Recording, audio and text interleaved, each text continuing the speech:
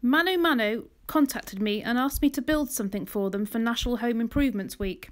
The brief was to design and create a lamp that a novice with limited tools could try for themselves. I've had all sorts of dowels and broomsticks from other projects hanging around, and I thought this was an ideal opportunity to use them. I started by cutting the dowels to various lengths on the miter saw. I used a hole saw to create two circles, first the outer circle and then to take a cutout from the centre. I have a drill press, but you could easily attach this to a hand drill if you clamp the workpiece down safely enough.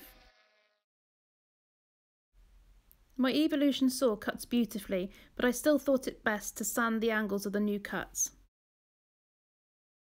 So I ran the end of each dowel over my bench sander, only briefly.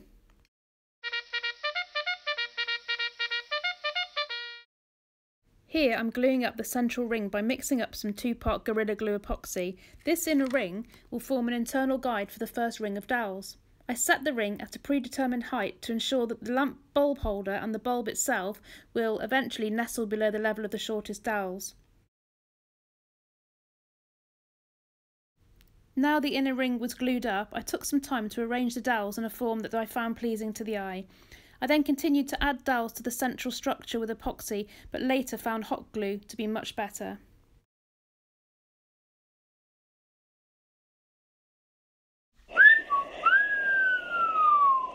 Mano Mano very kindly sent me this Silverline finger belt sander. This proved invaluable, especially at this point trying to remove glue squeeze out from deep inside the crater.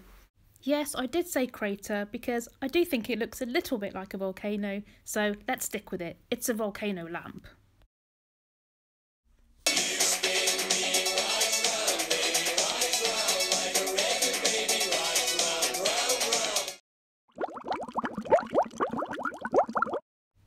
I opted to use a medium oak stain as a base colour.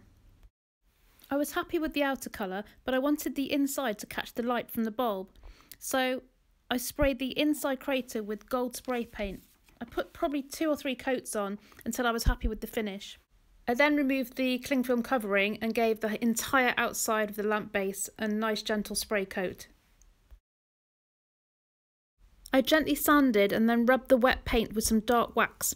This gave an overall bronzed effect to the outside of the base. I was really happy with how this turned out.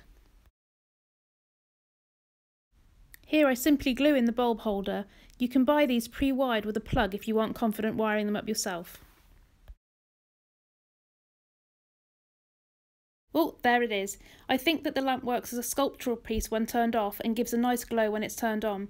This project could be made entirely with hand tools if necessary, and I'd really encourage anybody just to go out and have a go for yourself. Thank you to Mano Mano for asking me to collaborate with them. I've really had fun.